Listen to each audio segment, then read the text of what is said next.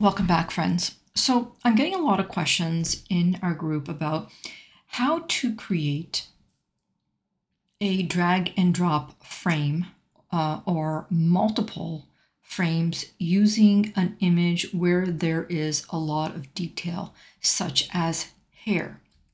So I've got an image here that I created through AI.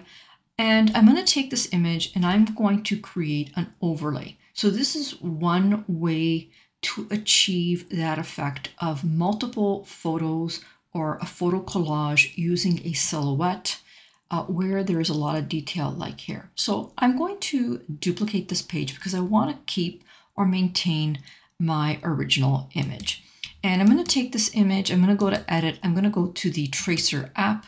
And the Tracer app will convert this image into an SVG. So I'm just going to say trace image. And for the best quality, use an image where the background's been removed. And it'll take a few minutes. Tracer app is free to use. And I'm going to place this image on my workspace. I'm just going to set this one to the side. And let's take a look at this image right here. Now, what I want you to understand when you're looking at this image is that the black area will be the area that will create the overlay where you can place your photos behind. So this will be the transparent area, all the black. The white will be solid, so you won't be able to see any pictures in there. Now is your time to actually increase the threshold if you wanted to have more black space in your design. Now I'm going to leave it like this. So I'll come back to my workspace. I'm going to get rid of this here. And I'm going to decrease the size of this SVG. I'm going to go to elements, or you can just press R to press a rectangle on your workspace. And I'm going to place this rectangle here. I'm going to send it to the back, and I'm going to change the color of that shape to black. And then the color of my SVG, I'm going to go to Edit and Duotone. I'm going to select Custom, and I'm going to change both the shadows and the highlights to the whitest white. Okay, let's take a look at this image one more time. Okay, so here it is. And now is the time for us to be closing any of the black gaps where you want to either show more pictures or you want more detail. So for example, the hairline, I'm going to press L and I'm going to add a line on my workspace. I'm going to change that line to white. And I'm going to use curved lines. And I'm just going to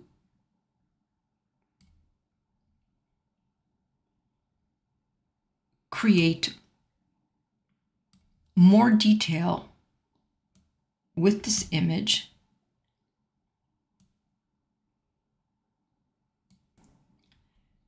So that we can tell that that's actually the hairline of a woman. Now, you don't have to do this at all, but I am going to do it, and I'm going to create another one, and I'm going to place this one over here.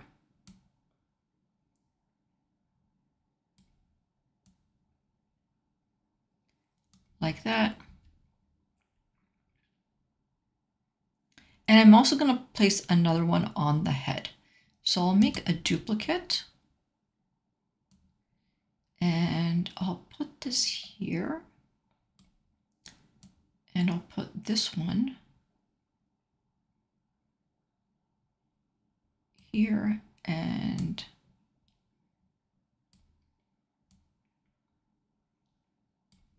I'll just put that right in there like that. And if you have a hard time with these lines, just press down the Control button, and that will help you to move the lines a little bit better. All right, and if there's anywhere else where you think you want to add some more detail, you can go ahead and do that before we download it again. You can also add shapes to make more usable space if you want to, but I think I'm going to leave it like that, and we're going to download this right now.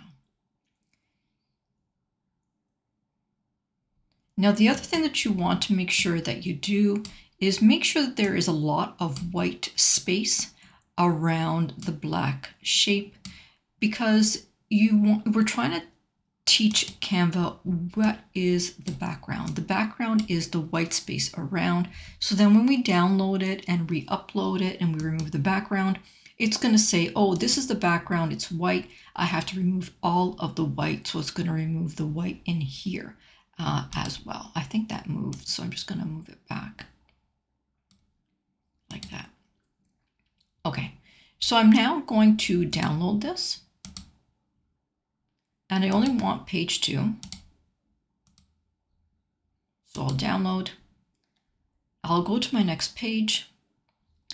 And I'm going to bring that into my design. I'm going to wait for it to finish uploading. And now I'm going to remove the background. Okay, let's go back into background remover and just make sure. And yes, we are good. So we now have an overlay. And I'm going to take a copy of this overlay and I'm going to bring it to a page down here where I have some photos already placed. I'm going to take this overlay and I'm just going to place it right on top. I'm going to stretch it of these photos. And I'm now going to take that overlay and I'm also going to change it back to white. So I've got it grabbed. I'm going to go to Edit. I'm going to go to Duotone, Custom, and I'm going to change both the highlights and the shadows to white. Okay, so now it is white and we've got all these photos in behind our overlay. But remember, if I change the color to the background, we still have that white box. So we need to get rid of that white box. So I'm going to change this back to white. We're going to go back and we are going to download this. So we're going to come back over to Share. We're going to go to Download and we're going to download this one more time. And I only want page 6. So I'm going to download this. And I'll go to the next page. I'll wait for that to download. I'm going to grab it and bring it onto my workspace. Here it is. Now remember, I've got that white box around it. So I'm going to go to BG Remover and I'm going to remove the background. Now, one thing that you want to check once you've removed the background to your final image is you want to make sure it didn't remove something by accident. So let's go back into BG Remover. And what we're going to do is we're going to show the original image and we'll be able to just look and see if anything was removed by accident. Now it looks like everything is there, so we're good. So I'm just going to go back.